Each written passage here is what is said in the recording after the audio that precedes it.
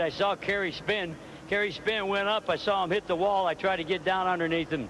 Slid right down in front of me. He couldn't hold it once he got up there. And unfortunately, it just, you know, you don't come here and spend a week to run a lap. Kind of a bad day.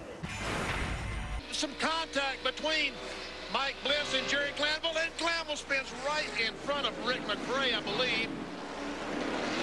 Yeah. Oh, and I thought Glanville was going to back in front of the leader. He is. He's backing up right in front of this entire race traffic line that's coming at him. He's not going to make a lot of popular friends. And Mike Porter, it looked, got spun a little bit, and Jason Keller caught him.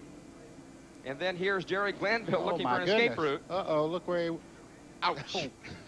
wrong route. Flat tracks, you don't go to the top side. Jerry Glanville spins, hits the wall.